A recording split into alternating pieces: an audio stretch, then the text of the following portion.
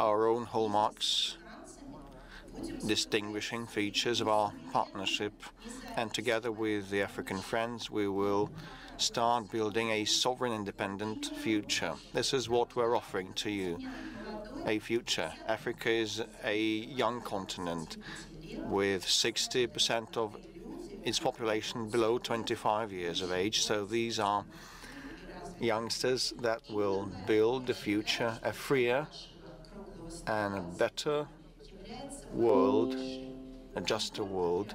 So this topic of the round table is of paramount importance for everyone, not only for the African states but also for our country that has a lot to offer to the Africans, that can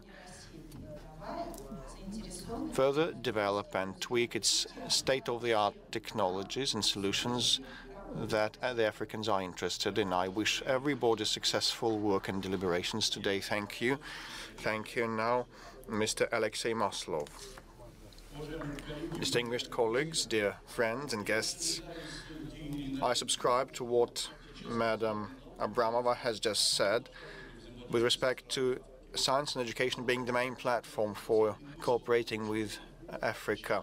Education gives us freedom of thinking, a new one, a brand new quality of that freedom. So we are to overcome the post-colonial syndrome when we were guided by someone else's standards imposed from the outside, by someone else's approaches in technology and education. We are to start elaborating our own proprietary joint programs, and definitely in the past in Russia the African studies were neglected. Today we started preparing, training and educating them.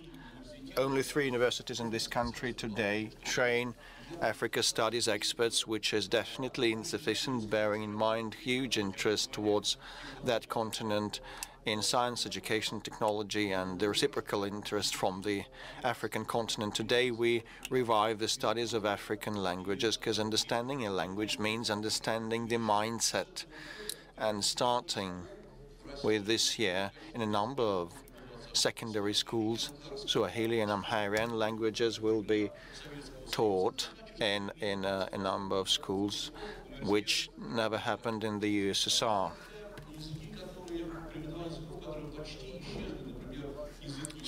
So the Yoruba language and Ntshabeleng language and other Zulu language and others. Now we are training a new generation of professionals that will be knowledgeable of African mindsets and stages of development. So the issues that we discussed today, like the network universities, joint curricula, joint labs, training top-notch professionals, is the guarantee of our successful development for decades to come. So both parties should understand it's a two-way street and work for the mutual benefit. Thank you. Thank you very much, Mr. Maslov. Just mind how succinct the moderators have just been. So I remind you that we have the time limitations. We have 2 key speakers. They will take 7 minutes each. No more than 7 minutes. Others, those wishing to take the floor, please confine yourselves by 5 minutes. And now I yield to Mogilevsky Konstantin, Vice Minister of Science and Higher Education of the Russian Federation.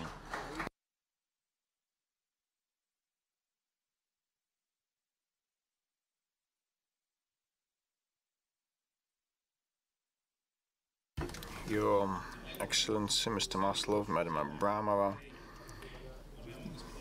dear Vice Speaker, Excellencies, Ambassadors, distinguished guests, the long-lasting relations with African countries we have had since the Soviet times. A huge number of African students were educated in the USSR and received degrees.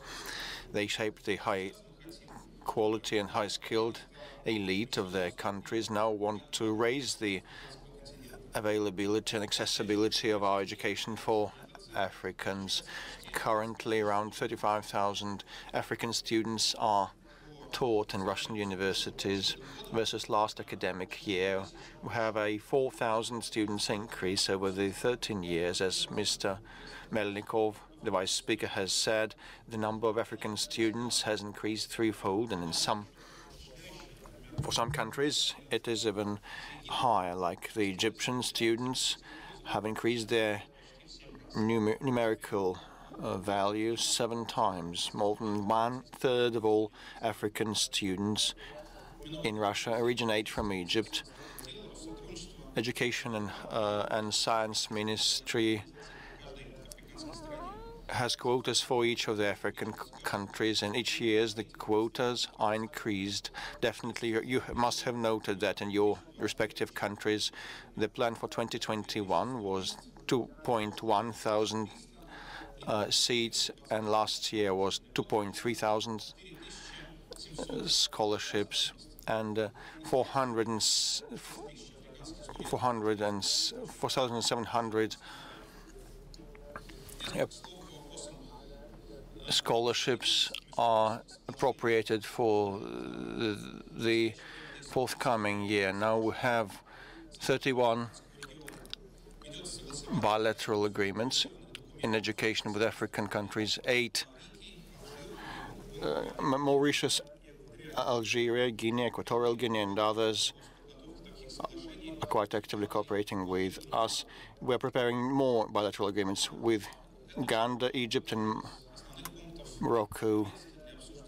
This will also be one of the relevant points in discussions at the forthcoming tomorrow's Russian-Egyptian Intergovernmental Commission to be held in Cairo. We are finalizing the mutual acceptance of academic degrees with Eritrea, and the agreement will be signed on the sidelines of the Russia-Africa summit in this summer with higher education with Mali, with Lesotho, with Mauritania and Central African Republic. We are going to pursue further much active cooperation and sign bilateral agreements.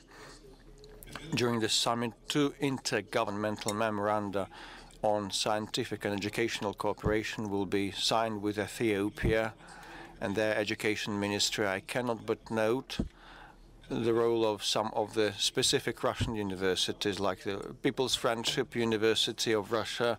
In 2022-2023, 923 people from African countries entered that university. 2,800 African students are now taught there. And 2 presidents, 1 prime minister, and 15 ministers from current and incumbent ministers from African countries were educated in the People's Friendship University of Russia. We definitely appreciate their contribution, and the Patrice Lumumba name may be returned to that university. Another participant of that active cooperation, Russian State Social University, will open information centers in Angola and Mozambique, the Democratic Republic of Congo, and an office will be opened in South Africa. Russian Humanitarian University is assisting in preparing an exhibition, a historical exhibition on the liberation of Africa. And I thank the members of Parliament of Russia for facilitating this work, and like the preparation to install a monument to the liberators of Africa is in Zimbabwe, but we need a closer and more formalized, institutionalized mechanism of interaction between directors of universities, the principals. So we have the initiative of the President of Russian Union of Rectors, Mr. Sadovnichi, to establish an association, the Association of Universities of Russia and Africa. And our ministry definitely will participate actively in the preparation for the forum of Russian and African universities on the sidelines of this summit in the summer 2023. We established last year Russian African Network University with 46 Russian educational establishments and 2 research institutes, and from Russia and 11 institutes from Zimbabwe and 1 university from Uganda. We know that the universities from Senegal, Sudan, Malawi, and Gambia are considering participation. In April, Russian delegation is scheduled to visit Egypt to discuss that matter with the Egyptian colleagues. A few words on interaction between RAFU and our colleagues from Zimbabwe. We coordinated a list of practical joint projects like the soil maps of Zimbabwe, design rapid tests of oncology, cancer diseases, establishing the first center of mineral reserves in Zimbabwe on their soil, and Russian Geology Exploration University has come up with a concept for that center that was approved by our partners as the backbone, as the foundation. A few words on our cooperation in science and S&T interaction. Now we have 2 intergovernmental agreements in place with Mozambique and with South Africa, and 8 memoranda with Botswana, Zimbabwe, Burkina Faso, Uganda, and others. Just a couple of examples. For more than 30 years, the Institute of Evolution and Environment in Ethiopia has been working hard, and in mountainous areas of Ethiopia, microorganisms have been studied in soil, and the pest studies are also pursued. Russian Higher Education and Science Ministry, together with Ethiopian partners, will establish a joint center for biological research. The Earth Crust University in Angola is working to study 2 cyberlight tubes in the east of that country. 2 days ago, the first educational conference between Russia and Africa was held on the subsoil use, and many of the ambassadors of African countries to Moscow have participated in that. And well, the Science and Education Ministry of Russia this week has unveiled the open call for grants among Russian education and academic establishments to participate and receive grants. We will select 5 nominees that will receive the federal budget co-funding. In case the private co-funding is there, they will receive 20 million rubles each for 5 years. Dear colleagues, with due respect, we treat African countries and our African friends and colleagues. Russia studies African languages, resting on very serious, very extensive Soviet experience. We plan to develop African studies in Russia, and also we note a great interest in the African young people in terms of studying the Russian language. Dear colleagues, our relations in the area of education and science attest to the fact that Russia certainly is not exploiting Africa just like other countries try to do, taking away different resources, including intellectual ones, from that country, from that continent. We stand up for the joint work in the area of science and education for the sake of well-being of our future generations. Thank you so much. Thank you, Konstantin. And saying that, I'm passing the floor to Mr. Bugaev, First Deputy Minister of Education of the Russian Federation. And after the 2 presentations, we will collect 3 to 4 questions to the previous speakers, and afterwards we'll move on.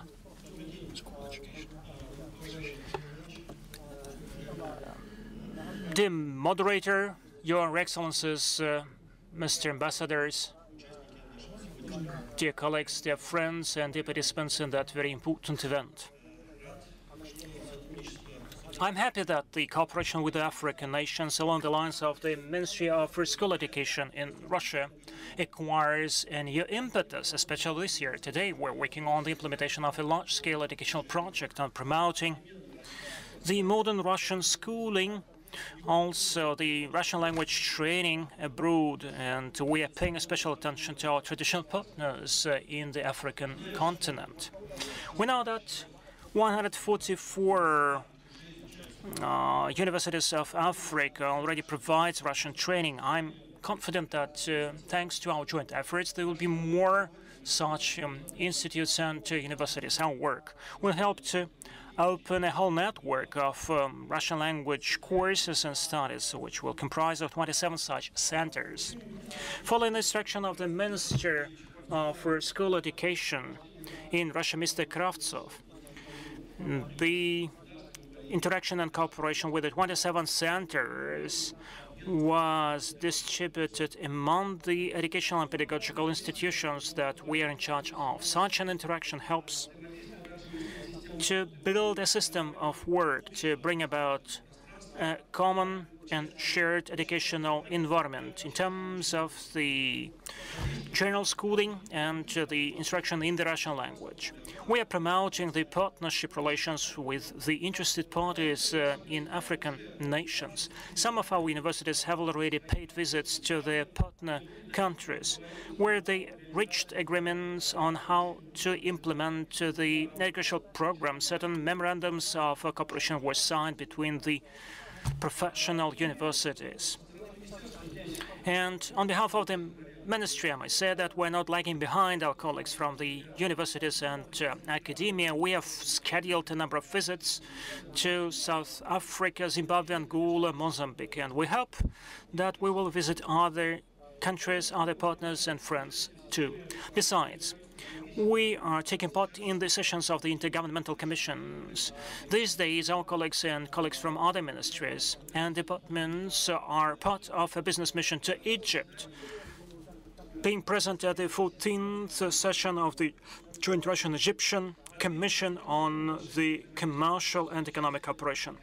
We also are part of setting up the Russian branches abroad in terms of the vocational education.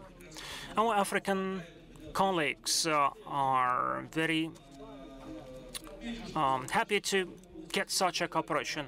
Let me note the fact that cooperation in the area of vocational education may help training the necessary workforce needed for the Russian and for the African economies. This is a win-win situation, and we are acting as absolutely equal partners in that area. And we're going to elaborate on that. I would like to take advantage of this opportunity to invite our colleagues to take part in our championship movement, which goes on in the Russian Federation. There will be two major contests of professional excellency, work skills contests, one of which will be held in St. Petersburg and the other one in Nizhny Novgorod. We expect that African participants would attend that. In order to promote the Russian language in Africa, we are developing the Russian instruction abroad area. Thanks to the work of the Russian teachers in a number of countries of the near and far abroad, we set very close personal and interdepartmental ties, and we're confident that this program has a great future for the development in Africa. The studying of the Russian language also implies that our cultures would develop on both continents, and we attach great importance to the work with our youth organizations. The child camps such as SMENA and other always welcome our partners from Africa. These are about our traditional ties, traditional contacts, and we're ready to elaborate on that and develop them. With the help of the Ministry of School Education, we have set up some electronic platforms, such as the Russian e-school. We are glad that the Russian e-school, just like acting as a site for interaction, is very much welcome by African partners. More than 1,500 people from African states got registered on that, and we hope that this work will go on. In order to discuss the main vectors for the development and to discuss our cooperation in the area of school education, we plan this year from 7th through 9th of June, along with our colleagues from the Republic of Tatarstan. We plan to host the ministerial session in the city of Kazan. And we invite our African partners to attend it, and we rely on your participation in such very much needed and long-awaited event. At the same time, along with other ministries and departments, we are continuing to the preparation of the second Russian-African summit meeting, which is a key platform for our bilateral interaction, and I'm confident that we will discuss bilateral issues there. Naturally, to conclude my remarks, I would like to say that this is only the beginning of our joint work. I'm confident that along with our colleagues from African nations, not only we will reach a new level for studying the Russian language and the Russian literature, but most importantly, we'll make sure that we will recover what we had during the Soviet times, the development of the personal relations between the school children and students from different countries. And let me share one of my personal cases. I studied in the Moscow Mining University. Now this is part of the Moscow Agricultural Academy. And among my mates there were my close friends and associates from Tanzania. Altogether, we defended our PhD thesis, and we're still keeping in touch. And I'm sure that such personal relations make us get closer to each other. And I do think that we are going to develop our bilateral cooperation along these lines and following that example. Thank you so much for your attention. Thank you, Alexander. You have any questions to the two keynote speakers? We, the moderators, are watching the time, and actually we are in the limelight, and therefore we do not feel at ease, unlike those sitting in the room. Do you have any questions, or we'll postpone the questions until the end of the session? I don't see any raised hands, so I suggest, dear colleagues, I will pass the baton to Irina Abramova from the Institute of African Studies. Once again, good afternoon, dear colleagues. And immediately I would like to warn you that I will have to tell all our speakers that there is 1 minute left for their pitches, so that we all are equal and have enough time in order to speak up. If we have some time for a Q&A, we will give the floor to people from the floor and we'll answer certain questions. First of all, I'd like to invite Mr. Anare Rasulunzatuvu, Deputy Chair of the National Assembly of Madagascar.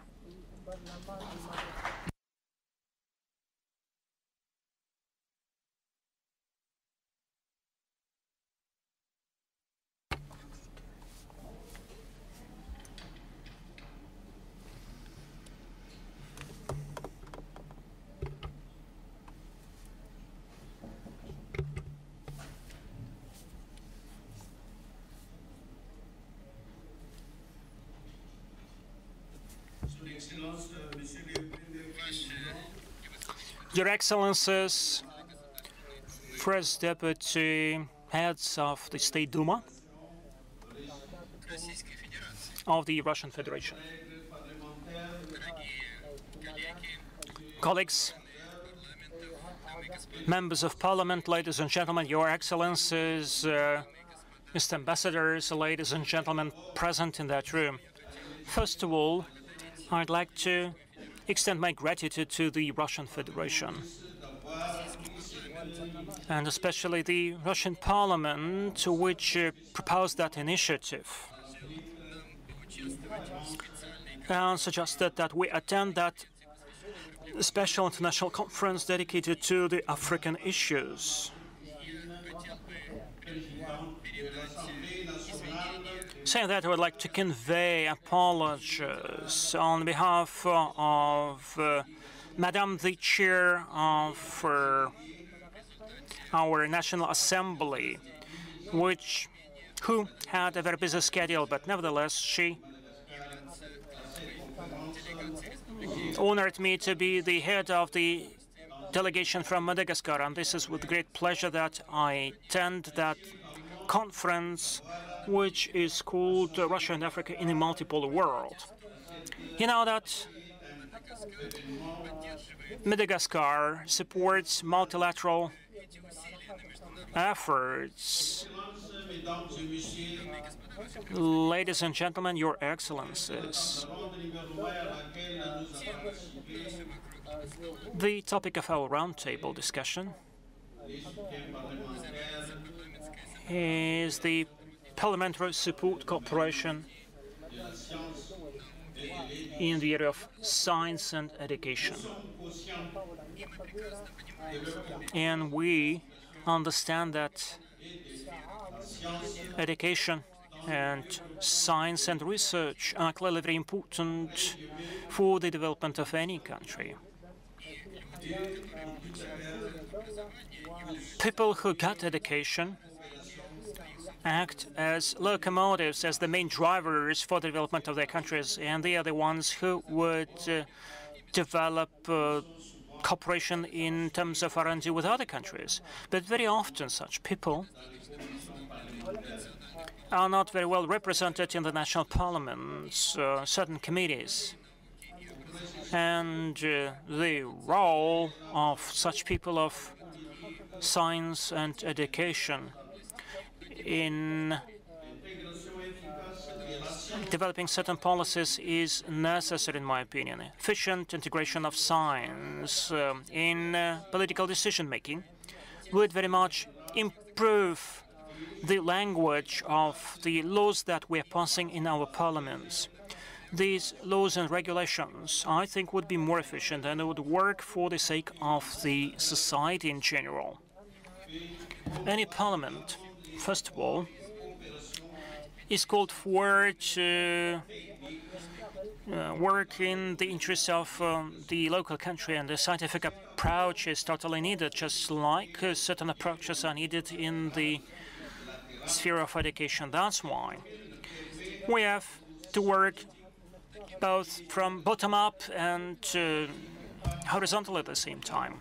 So that means that the people of education and science have to be able to take part in the R&D of international projects, which work for the sake of the whole society. When we speak about cooperation with other countries, we first of all imply that R&D, research, academic exchange, which would be accompanied by certain discussions, the work of the technical experts, different workshops and conferences. All these things should bring about practical result, material result, and these things should really contribute to exchange of best practices. These endeavors should result in some practical work being done, and certainly this has to be accompanied by necessary laws and regulations. We are very much interested in the development of laws and regulations that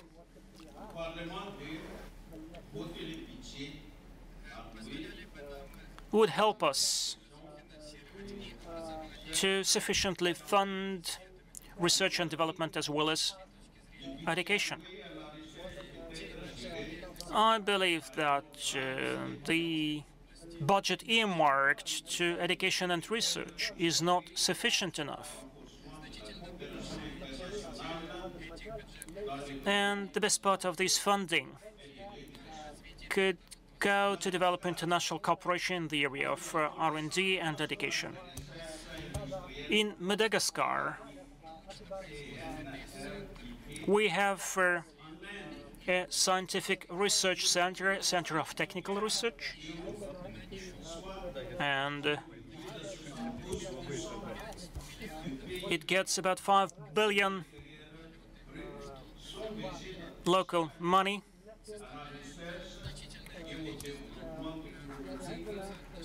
Which is actually a big percentage of our GDP. Also, we have a scientific and technical council of a national level.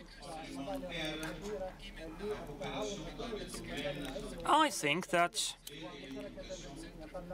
if the Parliament supports such centers, they would work most efficiently, especially in the area of engineering, aerospace research, geological research, molecular biology, metallurgy, biology, chemical industry, environmental protection, hydrocarbon extraction, etc.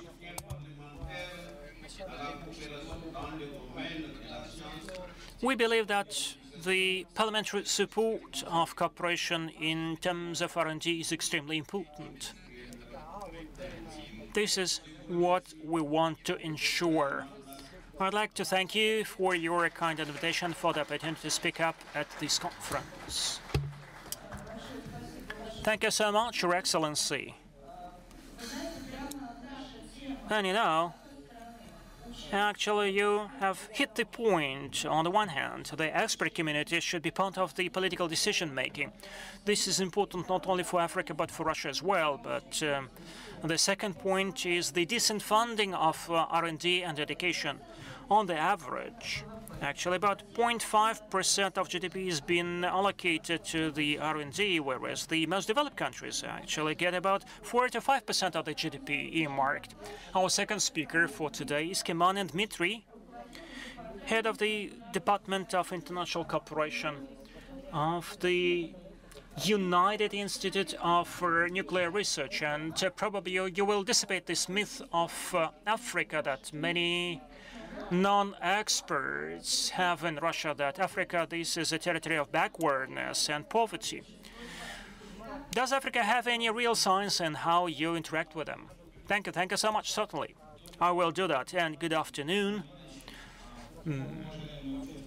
Dear participants in that conference, Mr. Moderator, ladies and gentlemen, this is an honor and privilege for me to speak on behalf of an R&D institute which is located in a little city of Duma, 100 kilometers away from here. But I'm speaking on behalf of the International Intergovernmental Unified Institute of Nuclear Research, which is made up of more than 100 international organizations from all over the world. The Institute is one of the acclaimed leaders of the modern science, and we are executing international integration in science and research.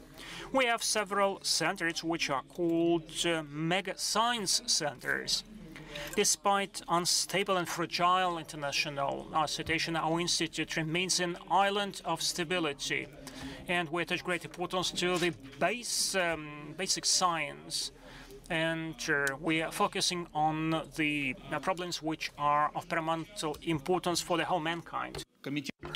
That has been reflected in a decision of the Committee of Parliamentary Representatives of nuclear sectors establishments in Sofia, the capital of Bulgaria, saying that cooperation in science is of eternal nature, of principal nature. Cooperation matters a lot for well-advanced countries in nuclear, peaceful nuke sector, as well as the newcomer countries, the novel countries, novices. So our institute is an important platform for developing this scientific diplomacy, and we also enjoy synergy between the cooperation of Russian Federation with on the cooperation of Russian Federation with other countries. Around 20% of organizations that are members of the partnership network are situated in Russia, and I'd like to cite President Rwanda, Paul Kagame, who said that assistance is good when it helps provide smooth operation of all systems and training of personnel so that one can further on start acting on their own independently. This is the approach that we profess, and we have a well-established training programs, and we have been cooperating with Egypt and with South Africa on training peaceful nuke professionals. Our partners actively participate in the forefront sectors of science, including the super heavy ions collider Nika construction and other sectors. We offer state-of-the-art cooperation to all countries. So, distinguished members of Parliament, would like to draw your attention to the fact that this format of an intergovernmental international cooperation with the entities that are on Russian soil may be regarded as a window of opportunity and a point of entry for cooperation with Russia. So we are convinced that scientific and academic and research cooperation should know no state or race or any other boundaries. So this is the principle that we implement and profess. Thank you very much, Mr. Dmitry. Thank you for your insight, and thank you for making it into the timeline. And our next speaker will be a representative and a member of Chamber of Deputies from the Arab Republic of Egypt. Madam Doha Arsi, Egypt, is a big friend of ours, of the Russian Federation, and I think that Madam Arsi will tell us a lot how our countries interact in science and education. Добрый вечер. Good evening. يسعدني ويشرفني التواجد اليوم في روسيا الصديقة. It's a privilege and a pleasure to be attending this conference in Russia. Thank you for the invitation. It is a huge step forward in relations between our countries. I address you and the people of Russia with words of gratitude on my own behalf and on behalf of all the MPs of Egypt. I express you our utmost respect. The relationship between Russia and Egypt traces many years back in history. It's not about Egypt alone, but with all other African countries. It is true for all African countries, not only Egypt. Russia has been supportive of the liberation and emancipation movement in Africa in 1970s. Russia supported the African countries in their struggle for liberation and against racism. The public institutions were built with Russian help and assistance, with the assistance of the USSR.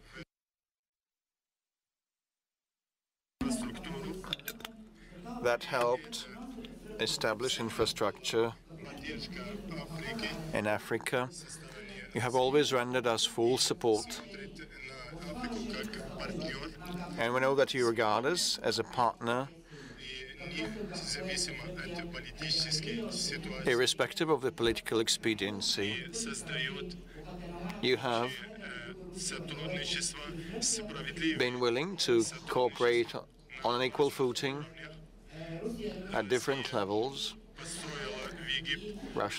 The Russian Federation has built a huge dam in Egypt and established the system of personnel training and advanced training. And there are also plans to forge closer interparliamentary cooperation, which happened in 2010 So that is to encompass different spheres of bilateral relations between Russia and Egypt. So, as I said, we have had a long-lasting tradition of cooperation, and with our rapidly growing economies, we must cooperate in technological sphere, factory construction, in science. And on the level of our regions, we also must pursue cooperation.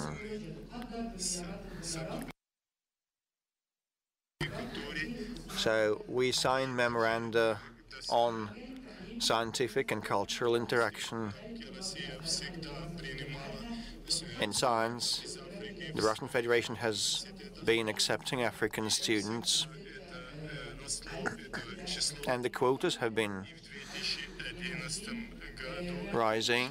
In 2022, 22,000 students were received by Russia. The Egyptian people believes that the Russian people is its friend, and the Egyptians know Russian history well.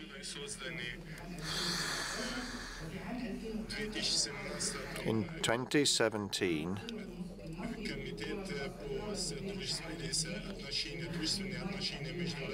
a committee on friendly ties between Russia and Egypt was established.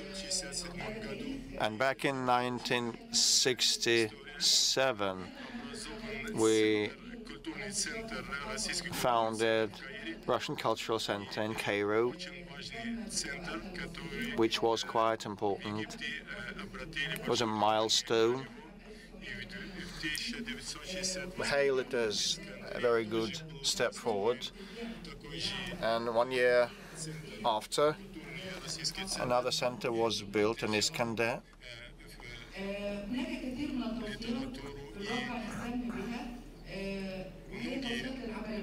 To promote Russian literature. The parliaments of African nations, as well as Russian Parliament, play a huge role in bilateral cooperation. In particular, a great deal of plans and projects is being implemented, like a joint Russian-African forum on education and technology, which is significant for our cooperation, and with a view to step up parliamentary interaction and support for knowledge-intensive spheres and technical sciences in particular. This matters a lot to attract investment in these spheres. Thank you very much for your invitation. Now I'd like to invite to come on to scene head of Department of International Cooperation of the Russian Academy of Sciences, Mr. Varfolomeev Anton, and I'd like to thank our presenter from Egypt. She has noted duly that there have been 2 Russian cultural centers established in Egypt, and they may play the part as the foundation, as the cornerstone of interaction. Now there are only 8 such centers in all Africa. In the Soviet times there were 30, and 2 of them are in Cairo and Alexandria, as I said. And now over to Mr. Anton. Your Excellencies, dear moderators, dear guests, friends, the Russian Academy of Sciences for decades has been implementing and bringing into life joint projects with African countries, and the African countries are not merely a subject of studies for Russian Academy of Sciences, but also our full-fledged partners and credible friends. For us, Africa is an independent actor in international academic cooperation. Let me cite a quick example that was mentioned by Mr. Konstantin. For more than 35 years, A joint Russian-Ethiopian biological expedition has been in place and operating, established as per the decree in the Soviet times, and now it is governed by an agreement between the Russian Academy of Science and the Ministry of Innovation and Technology of Ethiopia. This is a joint center. It's not accidental. Russian and Ethiopian professionals work together, resolving different goals, studying and looking into biosafety, which is one of the key applied spheres of science for the years and decades to come. As an outcome of the meeting between the Russian president and the Ethiopian president in 2019 on the sidelines of the first Russia-Africa summit, it was decided to turn this expedition into a joint research center, and we have approved a draft project of intergovernmental agreement on the operation of that center, and we hope that this agreement will be signed and enacted shortly in near future, and we could kickstart this project till the beginning of the forthcoming summit. And the water resources use is also another sphere of our interaction. The Russian Academy of Sciences has been systemically facilitating the consolidation of the research potential of and capability of Central Asia in water resources management and overcoming the erosion of the Oral Sea coast. And we suggest that we also should look into that with the African partners. For them, the water use is of huge importance, and we know how to tackle that. We have state-of-the-art, world-class technologies like in the sewage water treatments, irrigation, melioration, and other sectors. We're sometimes best in the world, and the water use should also be placed high on our bilateral scientific agenda, and definitely should have a deserving place in our cooperation. The water use in agricultural technologies could be followed up on during next year's Russia's presidency in BRICS. We could cooperate with Africa on water and environmental conservation, and under the aegis of our presidency in BRICS, Russian Academy of Sciences will be holding a number of events. In 2024, will mark the 300th anniversary of the Russian Academy of Sciences, founded by Emperor Peter the Great. And in 1724, there will be gala and grand celebrations and academic and scientific events, and we invite our African colleagues to join and attend. Thank you very much for your kind attention.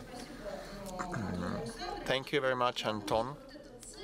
I believe that this center that is being established in Ethiopia will be the first canary of our center creation in the African countries, and such centers may become a springboard for the adaptation and transfer of our technologies and solutions. We could establish exhibition platforms, including online ones, so that the African countries could get to know the advances of Russian science and technology. And for the information of our African friends, I must say that apart from the 300th anniversary of the Academy of Sciences next year, now we're going through a decade of science and technology in this country, so the agenda of that decade may be of interest for the African countries. Let me yield to our friend from the Republic of Mozambique, Member of Parliament of the Republic of Mozambique, Madam Conceita Ernesto Harne Sartana.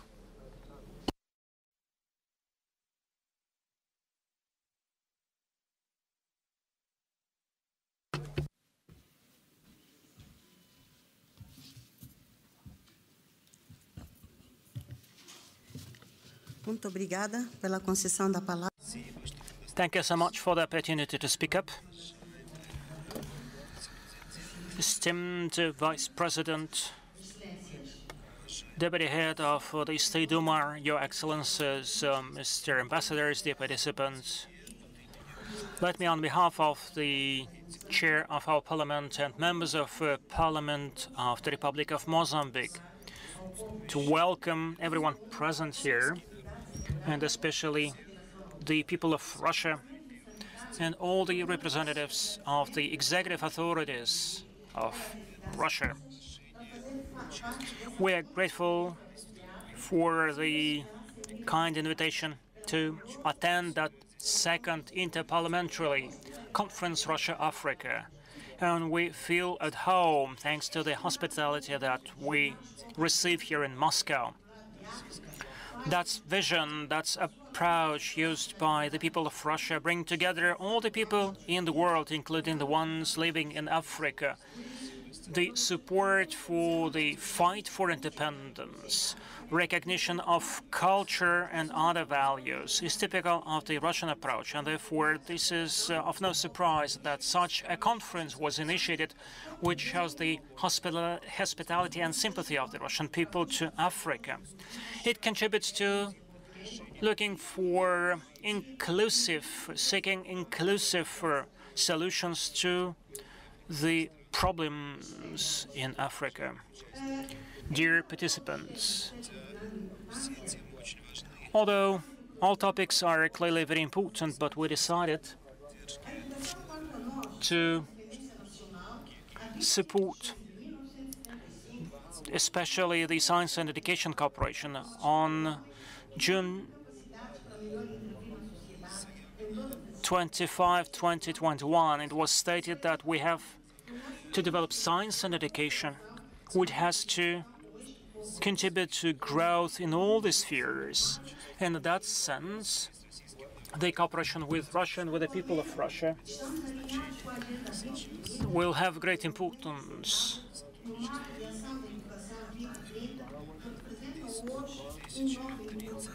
And we are working to achieve the goals of 2030. This plan offers new opportunities, but at the same time, new challenges for us. National plans in education have to meet modern approaches to education, and therefore Mozambique is working to make sure that education is developed continuously, which has to impact social and other spheres. As for other problems related to especially fuel and energy issues, climate issues, now Mozambique faces lots of very difficult challenges. Training specialists and experts in that area will help us to address these problems, just like meeting the demands of the market.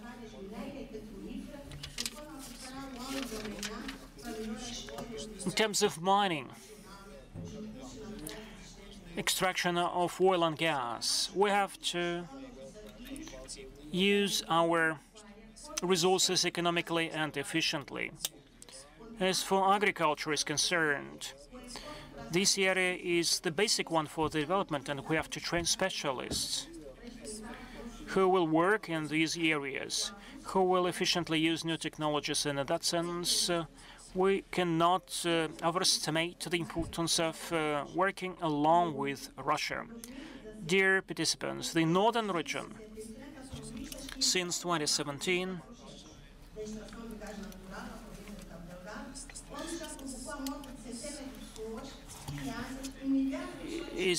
has been facing the problems of violence, which prevent us from exploring natural resources, which actually told victims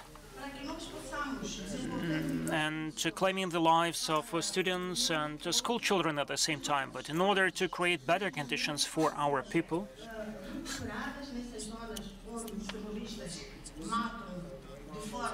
we have to set peace in the areas where terrorists are killing peaceful citizens, and we believe that the educational institutions as well as the universities have to play a certain role. Mozambique introduces new curricula and new syllabus. We are working on revisiting a law on vocational education and professional training. We thank you very much for the opportunity to speak up, and we wish every success to our conference. Thank you so much. Thank you so much. That was a very interesting contribution, where you clearly outlined the main areas of our interaction, the area of science and technologies. I will not list all of them, but we are among the leaders at the global level, and certainly the questions of safety and security that is of a high-tech nature as well, clearly very important for Africa, especially in the areas where warlords and terrorists are active. Now we'd like to proceed with the science and technology, which is important for every African nation. That's certainly healthcare. That's about contagious diseases and setting up healthy society. And I invite Vyacheslav Smolensky, Deputy Head of Rospotrebnadzor, the Russian consumer rights watchdog. I do hope that Rospotrebnadzor is a buzzword, not only in Russia, but in Africa as well, because this organization did a lot in order to eradicate COVID-19, but in order to fight other viruses such as Ebola, for instance. Thank you so much. Thank you so much. Alexei and others, really infections and the pandemic are one of the main barriers which impede the economic development of the African continent. And Russia has an extensive experience of fighting the pandemic, and this science is more than 100 years old, and therefore the USSR as well as Russia consider that one of the priorities in our cooperation with Africa, that area is very science intensive historically. The USSR did a lot in order to combat the pandemic in Africa. In 1965, Ivan Ladny headed the team working against the smallpox in 29 countries of Africa. And by 1977, it was totally eradicated. Then cholera eradication in 1971.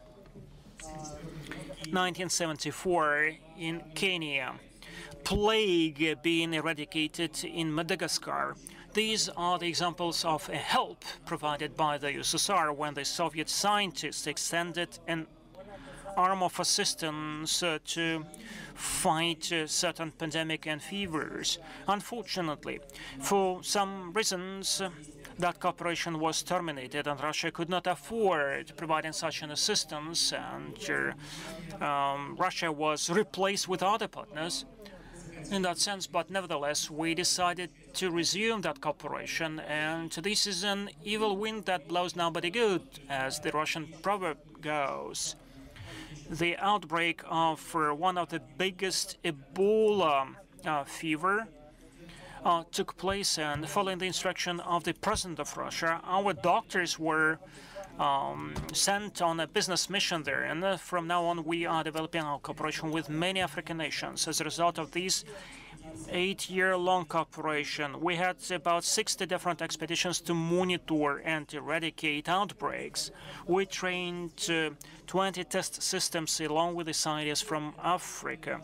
We have supplied 4 mobile labs that now are working in 3 countries of Africa, absolutely for free.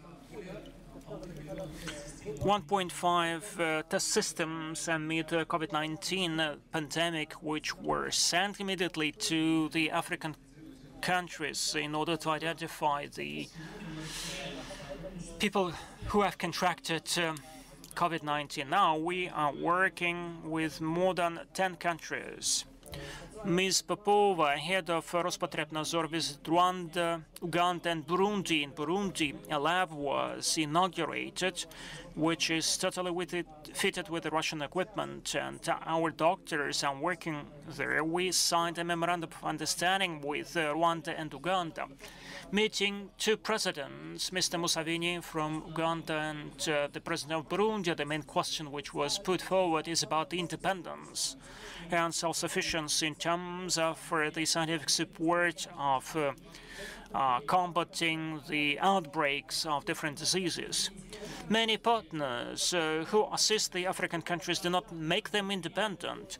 The assistance is provided the way that Africa no longer has an opportunity to produce their own vaccines, that they have no capacity to develop their own test systems, and the experts are being taken away from the country.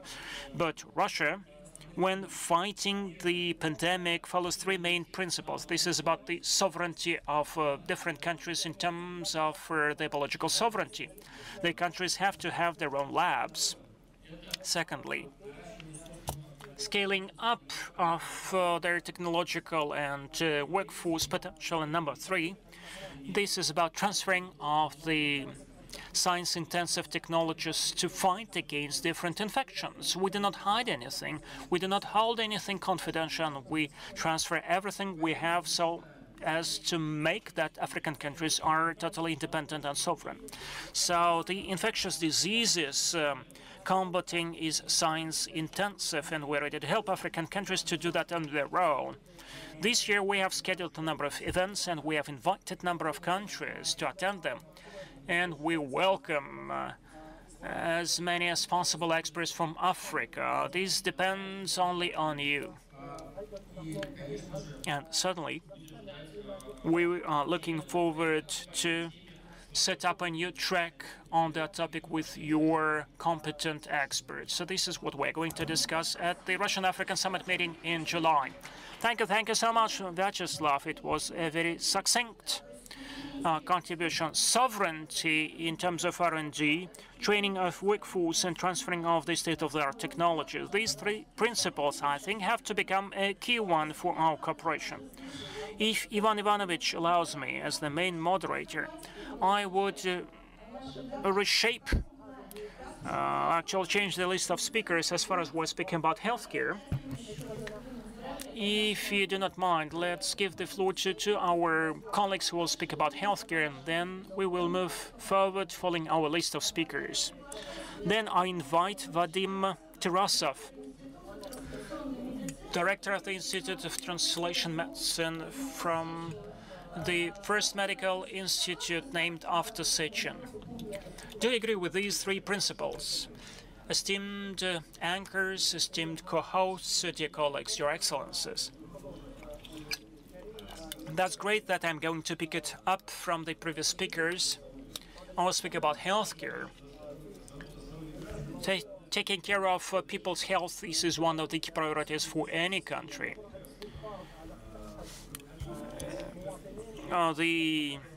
Ensuring the supply of drugs is of key priority for every country. We have to keep the balance between the research into drugs and the generic drugs.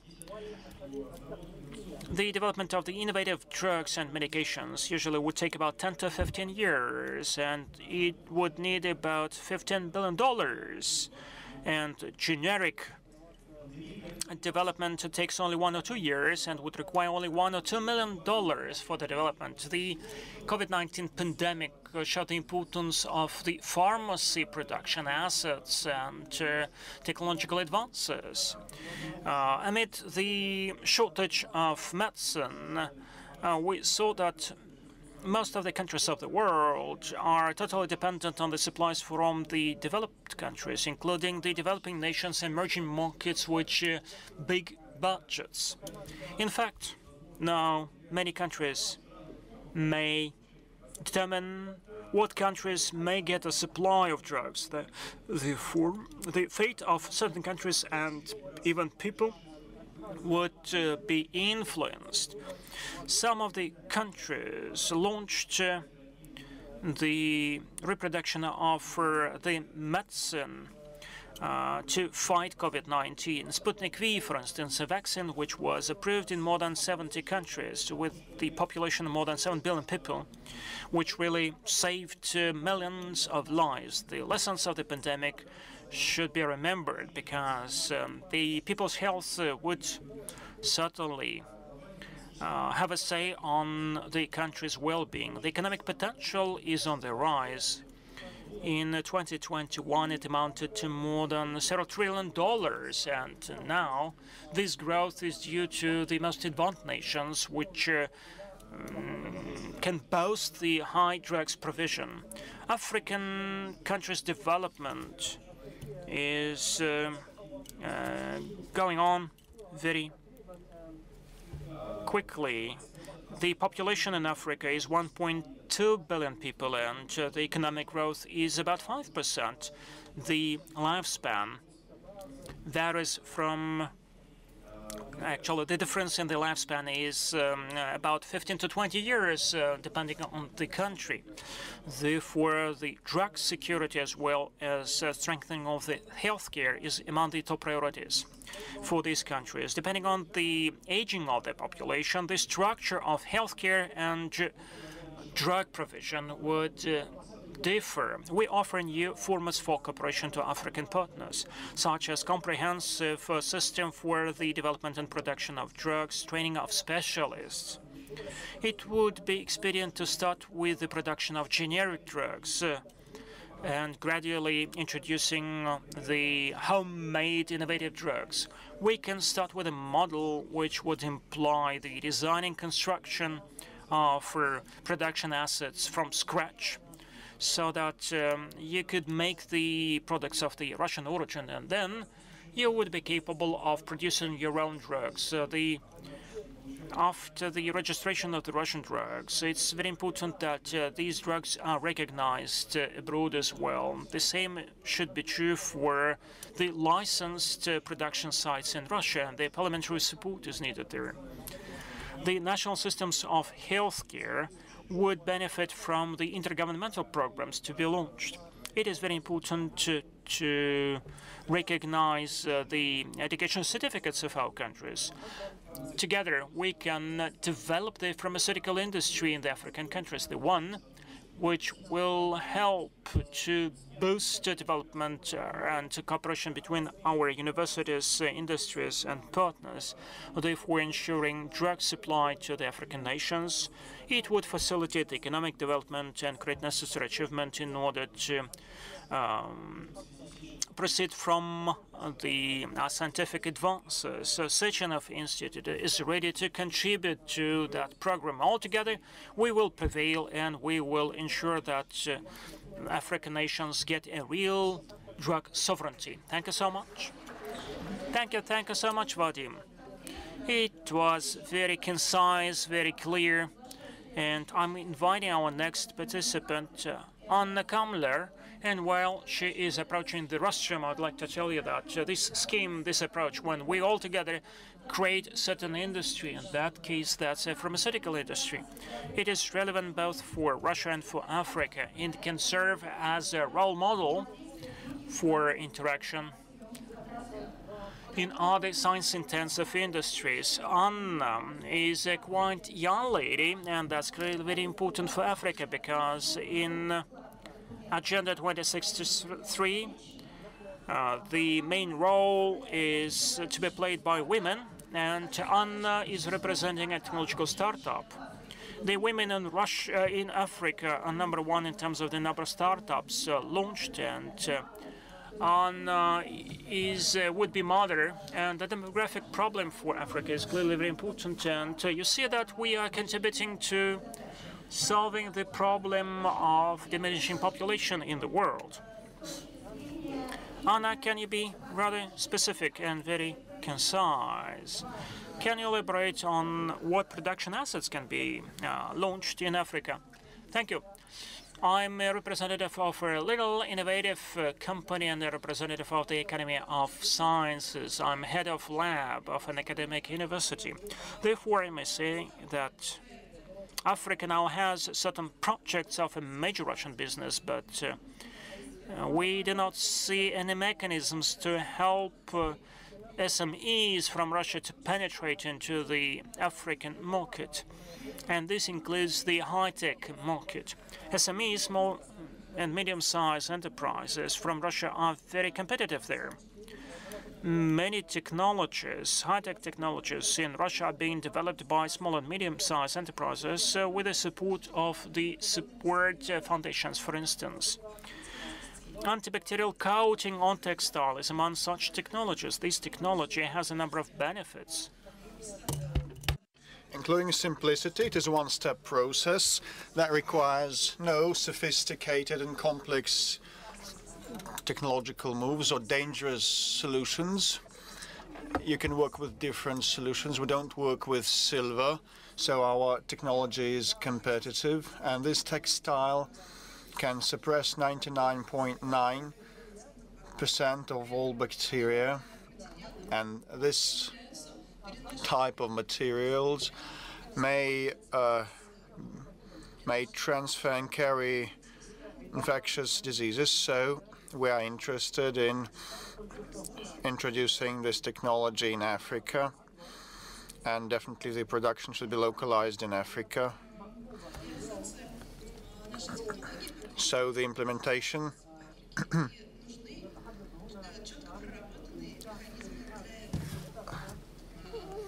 well, we need mechanisms for the implementation, specific ones. So we need local manpower whom we would train, and we need to commercialize this technology on the ground, and the joint expertise that we may elaborate together with the Africans may be used to improve our products for the Russian market including. So we need that. There is a need for methods of support of SME cooperation in high-tech environment aimed at small and medium enterprises in particular, and we need mechanisms and arrangements of intellectual property rights regulation.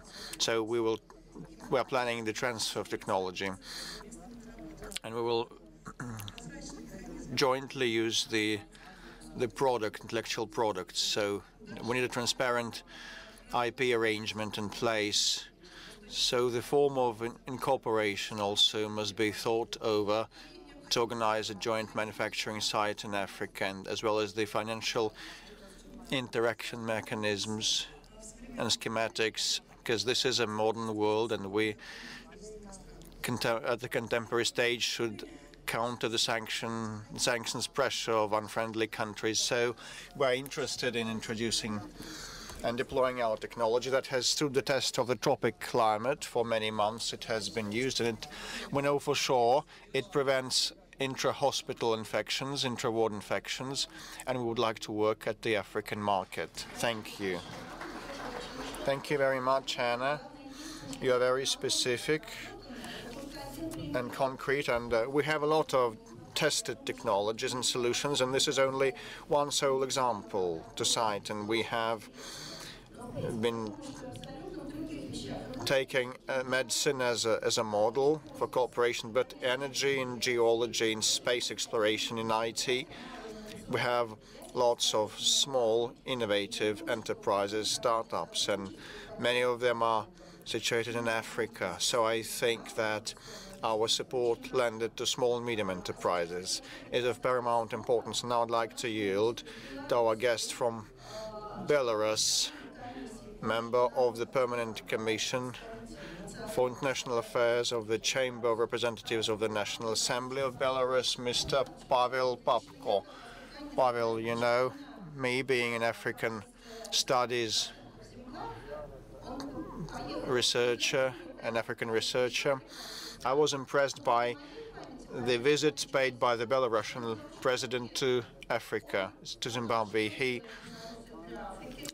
went there and said what exactly Belarus would do for Africa, what specific amount of hardware, number of hardware, and the quantity of hardware Belarus would supply. How that come? Good afternoon. I'd like to welcome you on behalf of the members of Parliament of the National Assembly of Belarus, and I'd like also to thank the State Duma of the Russian Federation for bringing together single-minded people who I need not preach to the converted that the science matters a lot in shaping and improving the human capital of our countries, and you have been mentioning our President of Belarus, Lukashenko, is a personality of great scale and importance. And when I sat here listening about the quality and technologies, I must say that strikes a chord in my heart, and we are supportive of such practices. Our union state of Russia and Belarus is comprised of these two republics.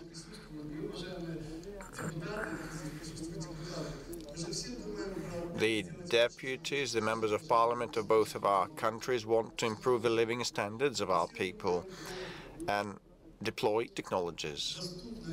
We all think about the accessibility and the affordability of education and science. But in Russia and in Belarus, we guarantee also the human dimension. The human dimension is not left behind. When the students and the youths come to Russia or Belarus to study, and we have 50 modern universities in Belarus, we are human-centered, and the moderator mentioned the USSR, and we add that we have preserved the traditions, the conventional traditional values and upbringing and education that help us maintain our world order and protect our world. Speaking about parliamentary toolkit, we must not be oblivious of the groups of friendship. In Belarus, we have 75 groups of friendship, and we invite different countries. We have a good standing relationship with Egypt, and we invite other African nations to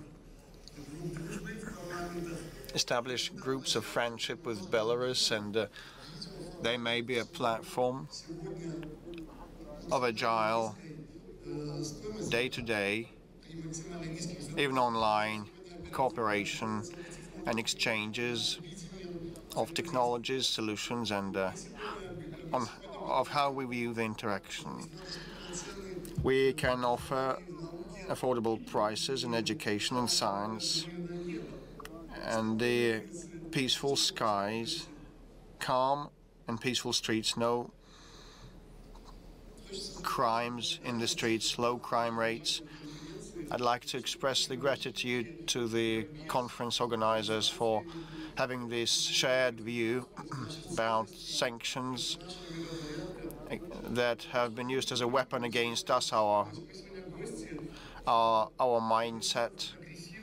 And today we're guests in one of the most progressive and democratic countries of the world, which is the Russian Federation. And we're thankful to the State Duma for bringing together single-minded people here. So us, members of parliament, should start thinking and entertaining systemic strategic issues, and we must establish groups of friendship, sign more accords and agreements and memoranda, because together with you today we can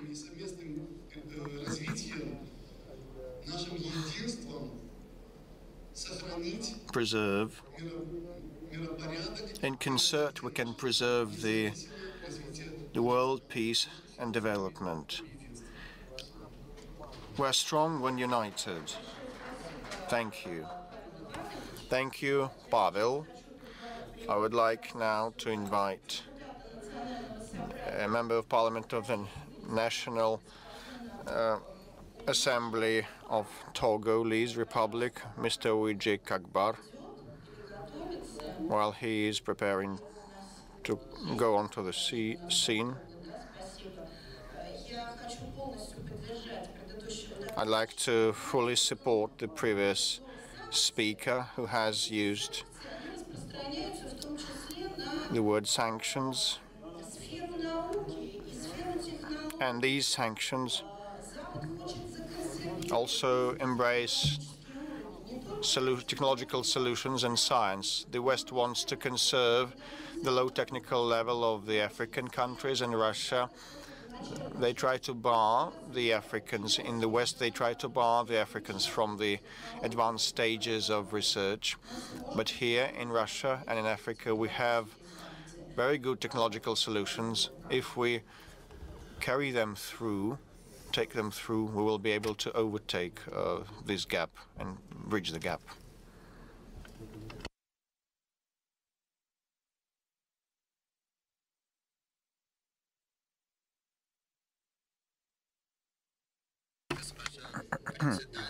Mr.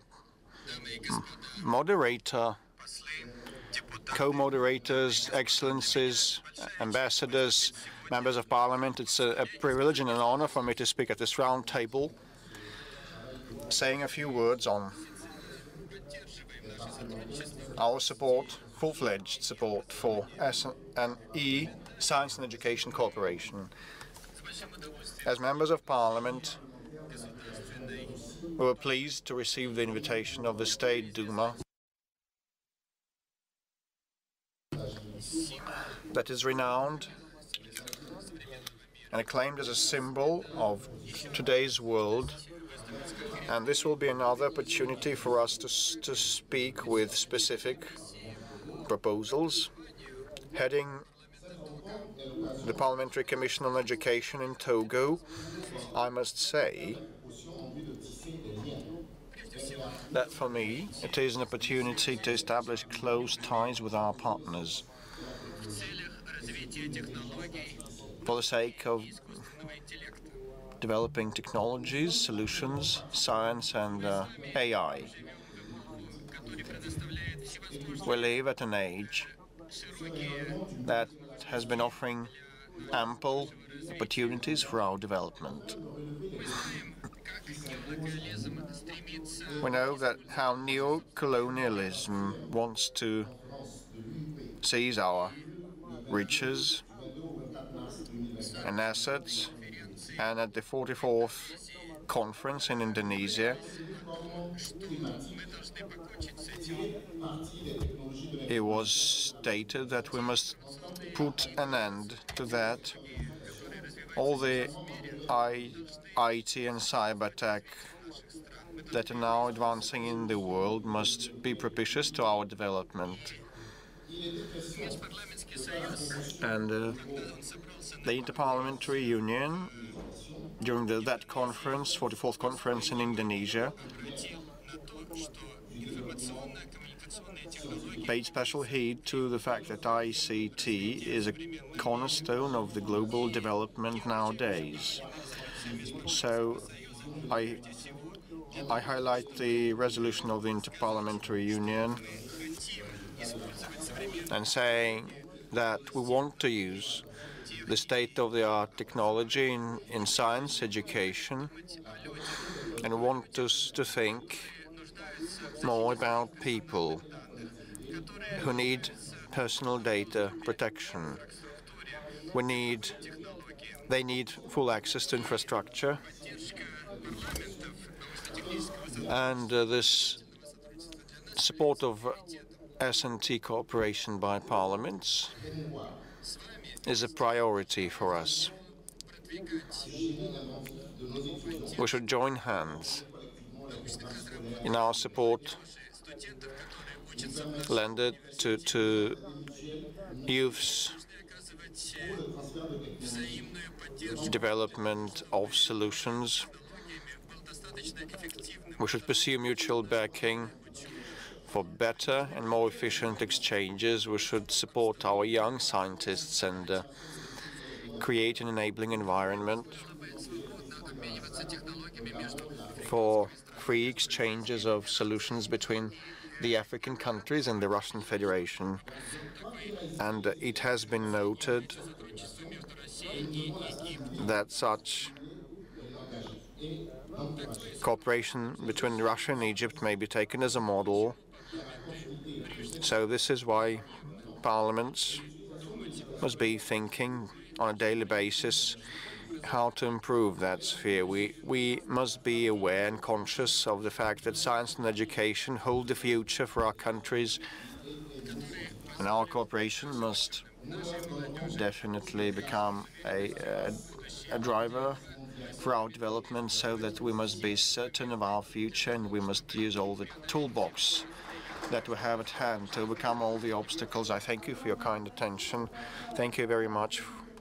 While our next speaker is going to ascend this stage, an academician of the agricultural sciences, Jakov Lobachevsky, I must comment on what has been said by the Congolese speaker about the ICT and their significance. Indeed, communication and information today have become a productive force that may be utilized both for the benefit of people or against people, maybe either a boon or a bane.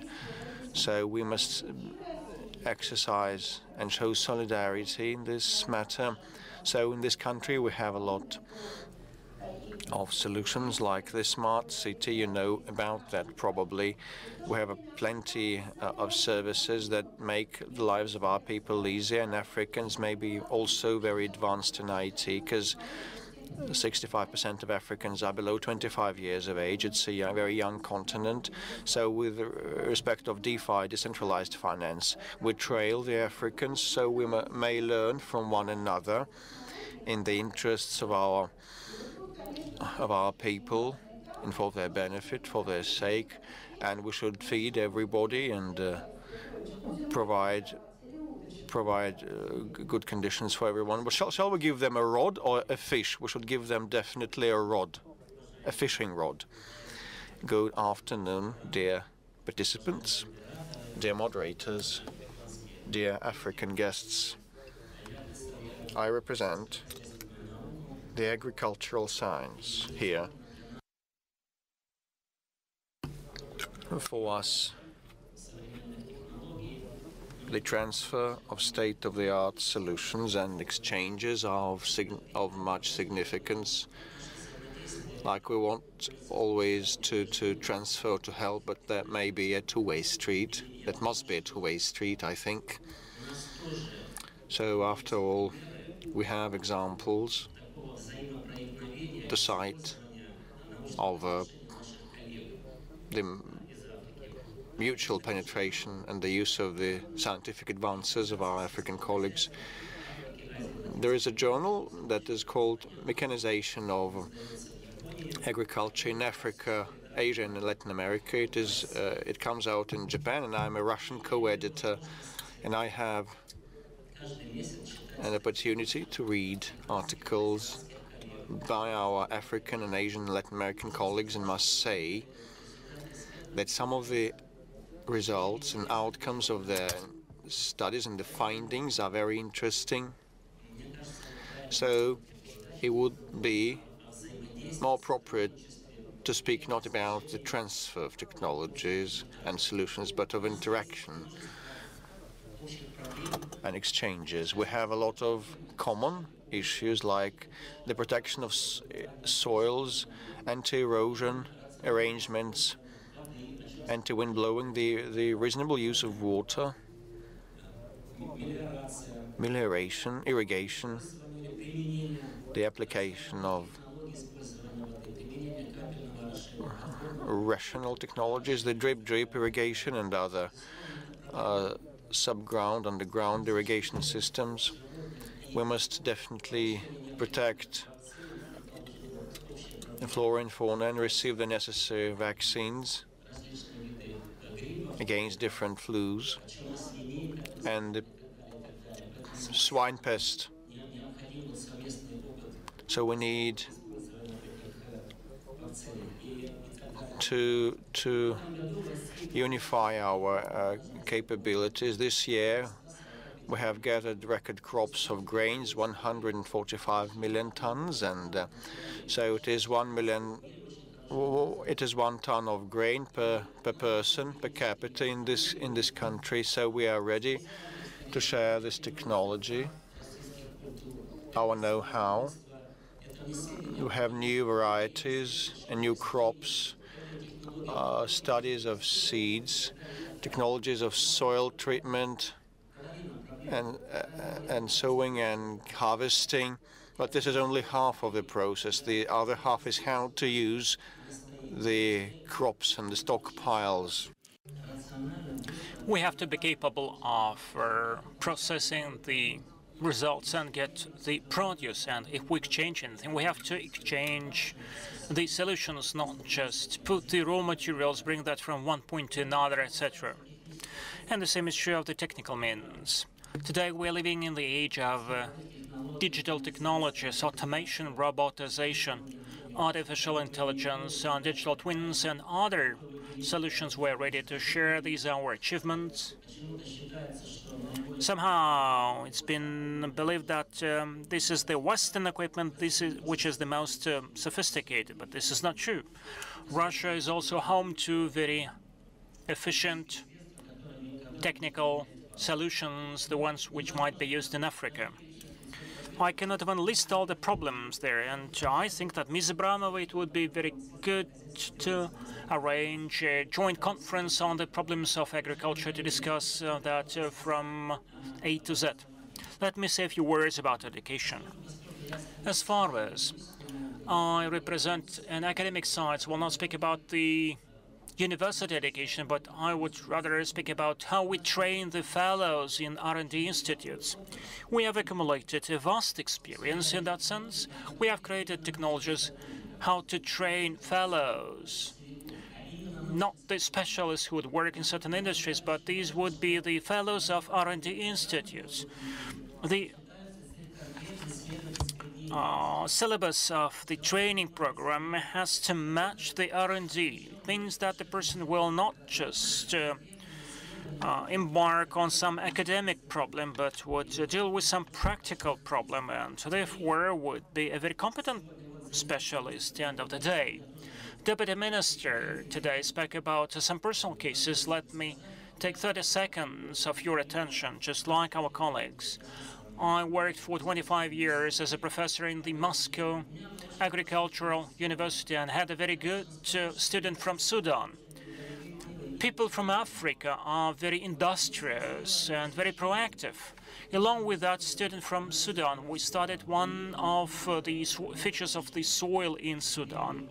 We have determined some parameters, but actually, all in all, that solution weighed about 300 kilos. I suggested that this experiment is held in Russia, and he said, no, I have to develop my country. And can imagine, he carried 300 kilos of that equipment in his personal luggage, certainly in several iterations to Sudan.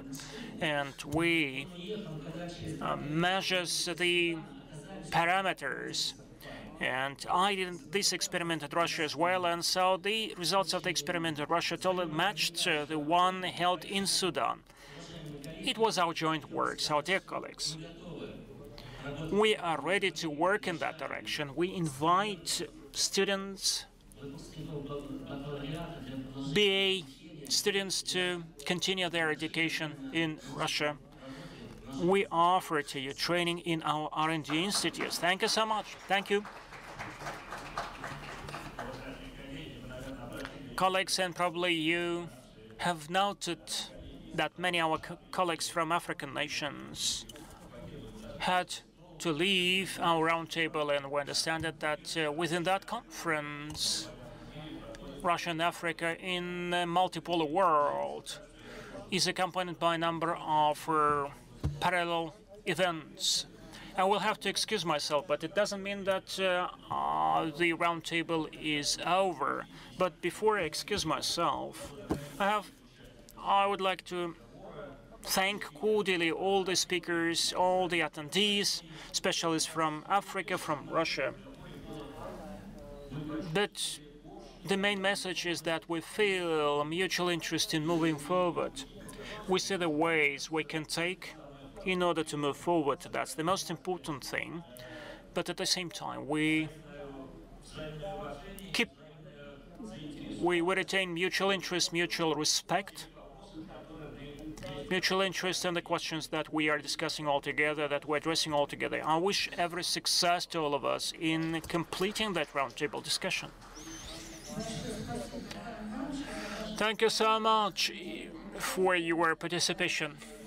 And we do hope very much that the wishes which were expressed by our speakers addressing the MPs would be taken into consideration. With reference to the previous speaker, I may say the following. Africa is the richest continent, the richest territory, which may feed itself totally.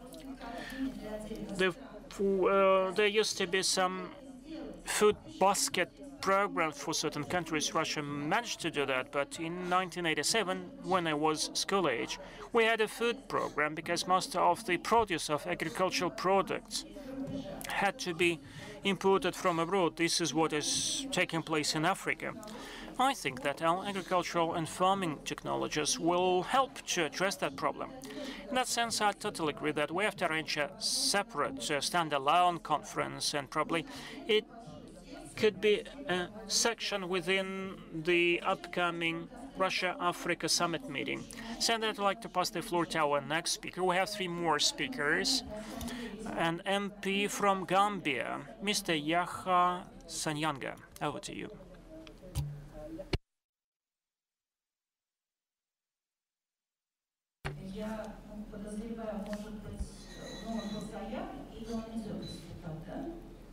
Should we expect the speaker?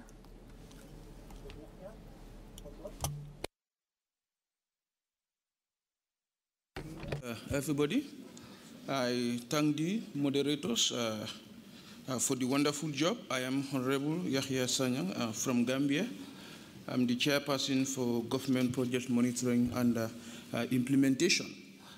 Today, I want to talk briefly on scientific research in our African universities. In the full disclosure of facts, I am a civil engineer by profession, and I have conducted quite a lot of research outside the Gambia, especially into qualities of water quality. Scientific research has recently become a vision and mission statement for many universities in Africa. Some universities have even stated that their vision is of becoming research-intensive institutions in the near future. Now the question is, are African universities really into research? Are this research productive for the socio-economic development of Africa? Because for me, the way forward will be African universities to engage themselves into intensive research. That is why we are going to appeal to Russian universities. Instead of giving scholarships to African students to come to Russia, it will be very important for Russian universities to pair with African universities, to tune African universities to enhance and develop research in Africa. Because Africa loves Russia. We love Russia for the fact that we trust Russia. Russia doesn't have any colonial legacy in Africa, and Russia doesn't bully. So if Russia can definitely put this into consideration, twin and pair universities in Africa to the renowned universities in Russia to enhance research in Africa. For others, their mission involves excellence in teaching, learning, research, and community outreach programs. Yet others aim to work collaboratively with international researchers for mutual benefit. Observation of African universities indicate that most universities have other way, no evolving scientific research culture and weak research culture, or no scientific research culture at all. Teaching continues to occupy a central pole through they claim to be research-oriented when actually they are not research-oriented. Yet it is doubtful if a university could attain research excellence or contribute to national transformation of its country through the creation and application to transfer knowledge without a vibrant scientific research culture.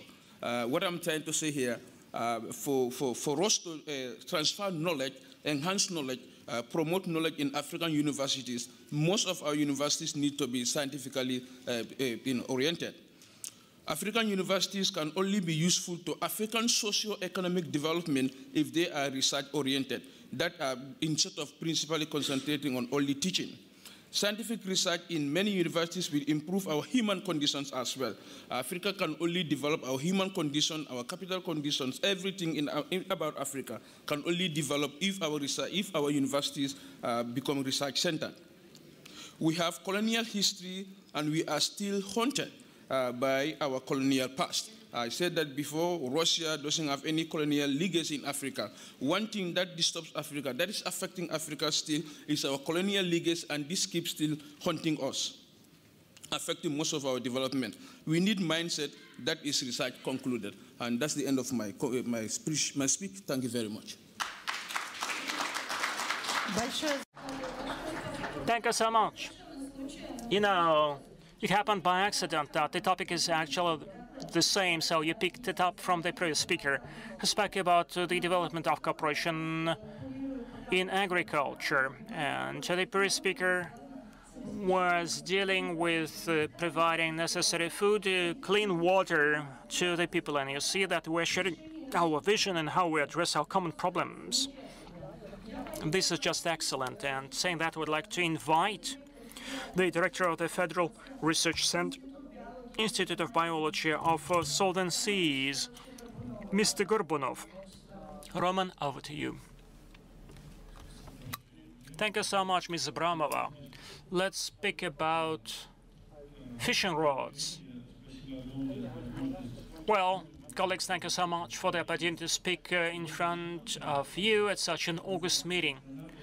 My institute cooperates with African nations along the lines of the Russian foreign policy, and we are strengthening long-term mutually beneficial partnership. We are contributing for the development of science, natural resources extraction and training, professional scientific workforce. One of the main objectives and priorities today, which act as the top priority for us, the food security, climate change, blue economy. All these areas certainly are being offered to be studied along with our foreign partners, African partners. The Institute of Southern Seas cooperates with a number of organizations from Africa. We are dealing with Guinea, starting from 1980s, when following the initiative of the USSR and our Guinea colleagues, and Center for Ocean Research was set up, and we did a lot of research there. And starting from the year 2000, that cooperation is resumed, and we are finally working together. We are working with the Republic of Djibouti. Aquaculture is being focused. This is a top priority for us, and we are making an atlas of the promising areas for development of these kind of species and varieties. And the achievements of these our works and projects are very well scalable. We are creating necessary conditions to attract the Russian business to these territories, because we are developing real mechanisms. What technologies have to be used there? This is what we focus on. You also said that probably we have to elaborate on aquaculture. We should not lose our achievements, and probably this should be put on record. We are dealing with Zimbabwe, and Konstantin already spoke about our research in terms of the soils. We have a huge research center, and we're dealing not only with marine species or aquaculture, but we for instance, are part of the joint Russian-Ethiopian Research Center, and we are one of the founders of the African Network University. Means that we are contributing to setting up a shared or unified educational environment, providing for academic mobility and cultural dialogue. I'd like to note a number of questions that we have to note. First of all, shortage of modern infrastructure necessary for the modern R&D in Africa, a gap between the level of competences of our scientists. There is a competition against the European research institutes which continue their work on these territories. In order to address the upcoming problems, we need a concerted approach from the local authorities. We need better cooperation among the research and educational institutions. We need the contribution of the private business working there on these territories. One of their top priorities there is restoration of our historic partnership with the center in Equatorial Guinea. We also have to set up our R&D institutes in other African nations in order to bring our scientific operation to a totally different level. Therefore, it would need updating the intergovernmental agreements, providing scholarships to fellows and scientists. The projects which are being announced now would require co-funding from our colleagues. And such projects sometimes are not possible to be implemented unilaterally. Once the governments support our research into ocean studies, biotechnology studies, we will cooperate better with the centers in Guinea. And I'm about to finish my pitch. I will proceed with some specific offers. You have 30 seconds. Okay, thank you so much. Intergovernmental agreement on the development of infrastructure. Probably we have to set up observatories to monitor the environment, create necessary conditions for training well-trained specialists in scientific organizations, because the quotas are allocated only to the education providers, and certainly we have to bring about scholarship programs. Thank you so much. Thank you so much. I ask everyone who took part in our today's session, I will provide you with the email address so that you could send your presentations and your notes. We have one more speaker on my list, and there are people who would like to share their comments, so let us determine. We are working for almost 2 hours. I would like to pass the floor to a professor from Russian People's Friendship University, Mr. Kutsi Mikhail, and I would like to confer in you. Are we going to spend 10 minutes more so that those who would like to share their comments, would like to ask questions, do that, or we listen to Mr. Professor and we call it a day?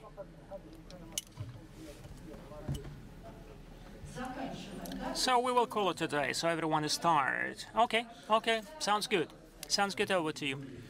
Good afternoon, esteemed members of Parliament, Your Excellencies. I will speak about how to transfer knowledge, modernization, which rests on the ideas of progress, and cultural breaches will result only in conflicts and civil war, something that we see in some countries of Africa. Western languages and Western cultures are offered as a product to be bought at a very high price, and at the same time we somehow do not understand that we are losing our identity. Dear guests, in the world there is no single country which can stay progressive but using other people's language. Russia speaks Russian, China speaks Chinese, Japan speaks Japanese. Science and education and knowledge are indivisible from language, and language is not just a cultural phenomenon which helps people to determine their identity, but it is also a source which generates knowledge. Ladies and gentlemen, in my opinion, it's high time for us not only to speak but also to act. We have to start decolonization of our consciousness and our minds. The systems imposed on us by the former colonizers remains intact, so they have a say on our minds, exploiting the former colonies. Under the pretext of training personnel for Africa, the former metropolises have been sending their proxies to control the African resources and reserves. And they become in charge of the African scientific sphere and resources and manpower. And the African scientists have to use Western languages for their academic and scientific activities, including publications, and they must also put up with political puppet masters perpetrating coups d'etats and invasions of Iraq, Syria, Libya, and other countries, which is inadmissible. In conclusion, I'd like to frustrate you.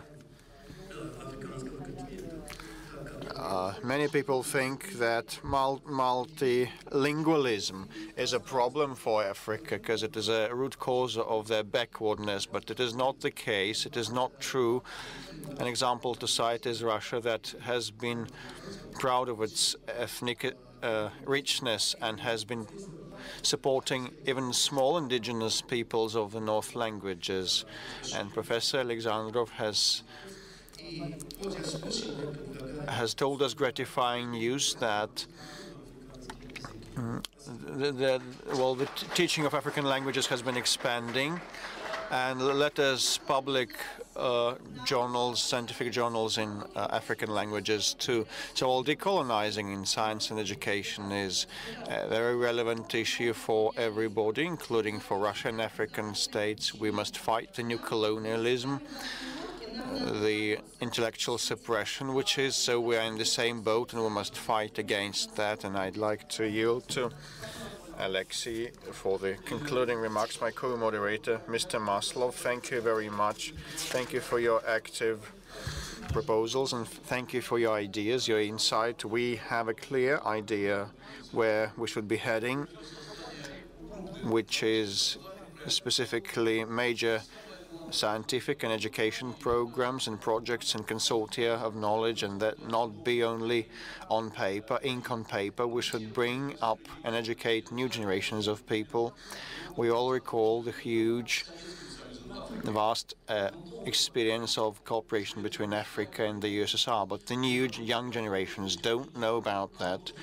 So what we will be doing shortly is not for the sake of us, but for the sake of the ensuing generations that will be active politically, economically, and socially in the years to come. So we should accumulate the huge array of data about Africa in this country and vice versa. The Africans should get to know the Russian Federation better in different spheres.